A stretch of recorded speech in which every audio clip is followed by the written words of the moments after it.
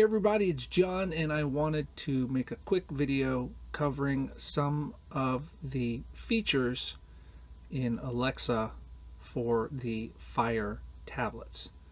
Now I've got two different generation of Fire tablets here. If you don't know, the Alexa feature is now available on the Fire 7 Generation 4 and up, and as well as the Fire 8, the Fire 8.9 HDX, and the Fire 10. And I think all of those need to be at least from 2014, I believe that's the year.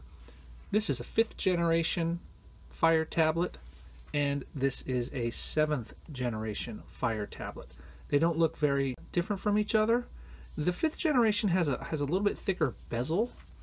The housing, the casing, you can see that the camera is inset a little bit more than on this version, and it's also it's a little bit thicker, not very noticeable, and you can see that the rocker buttons for the volume and the headphone jack location are switched from the 5th and the 7th generation Fire tablets. Now you might be asking yourself, well, okay, how do I know what generation my tablet is? Well, here's what you do.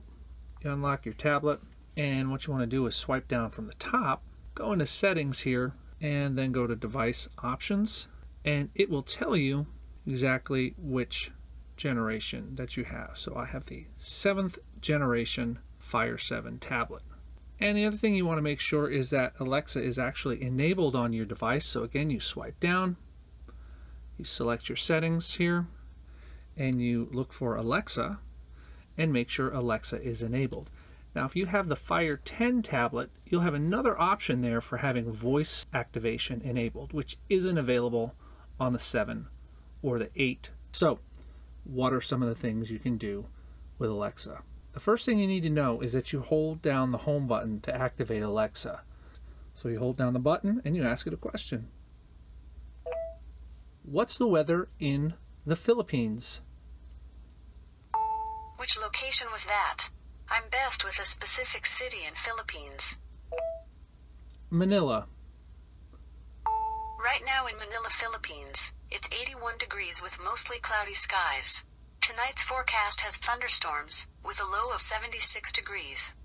And Alexa can do a number of other things. It will play your music. It'll read you books. Alexa, play Taylor Swift. Shuffling songs by Taylor Swift from your library. We're not going to play that because then I'll get a copyright violation. So those are just a few of the features of Alexa. The key to remember is that you need to hold down the home button in order to activate Alexa. My name is John Wilkerson from strugglingforpurpose.com. I hope this video has helped you out, and if it did, hey, give me a like, subscribe, and don't forget to ring my bell to get notified whenever I release any new videos. Thanks.